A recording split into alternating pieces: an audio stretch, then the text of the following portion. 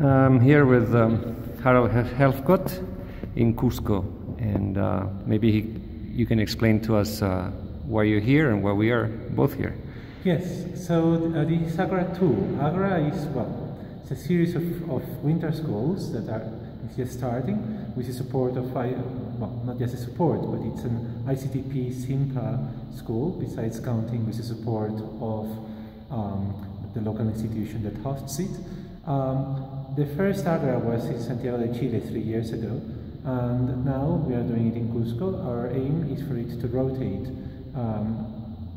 across South America, or Latin America in general, perhaps. And I understand that you are the initiator originally, and perhaps you could tell us what motivated you and how you view these schools and the role they play. Yes, so I got it started 3 years ago.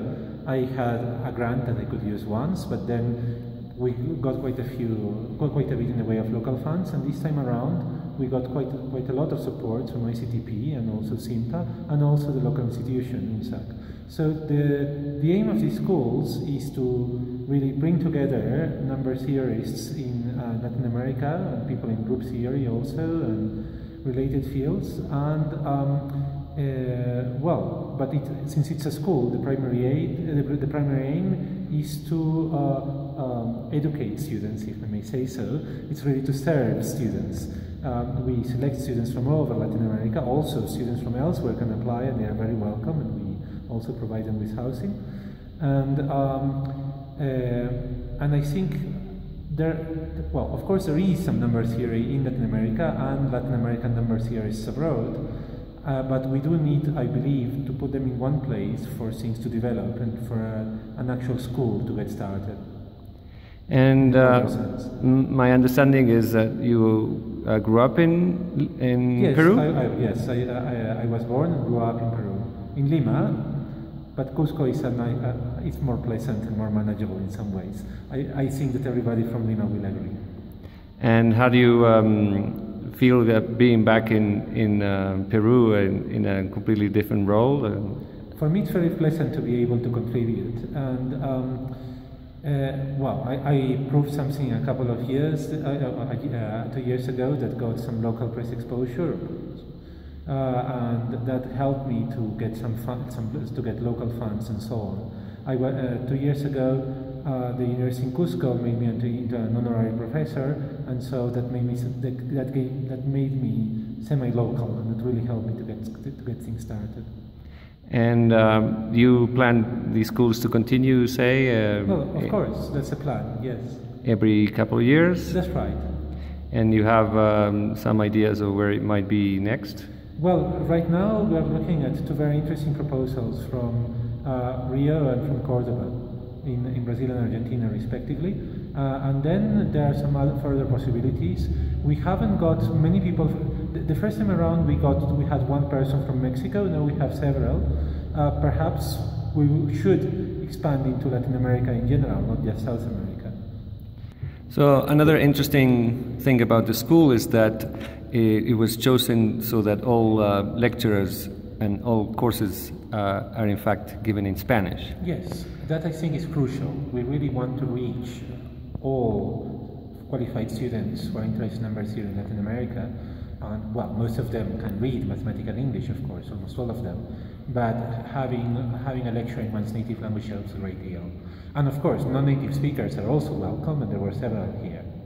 Yes, so that's something I thought I would point out, that at least maybe even half of the actual courses are given by people that Spanish is not their native language. Exactly, but they speak it well enough, certainly.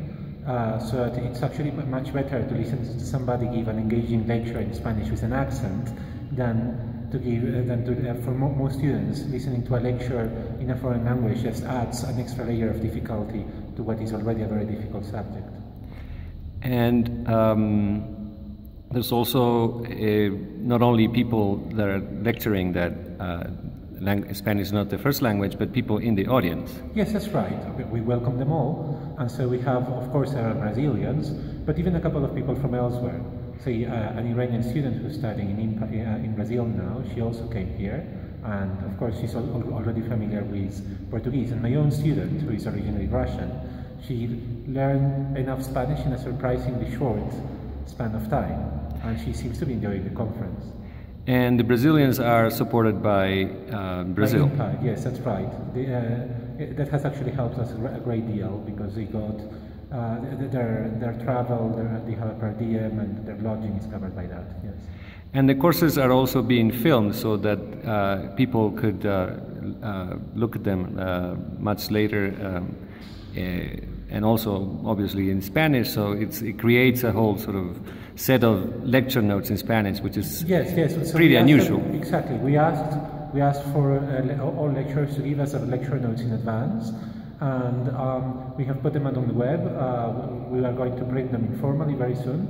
Perhaps they will become an officially printed set of lecture notes later, and I think that will be, if I may say so, a valuable addition to the literature, especially in Spanish. But also the courses themselves are being filmed, which will, yes, of course. Yeah. So that it's some sort of triple experience.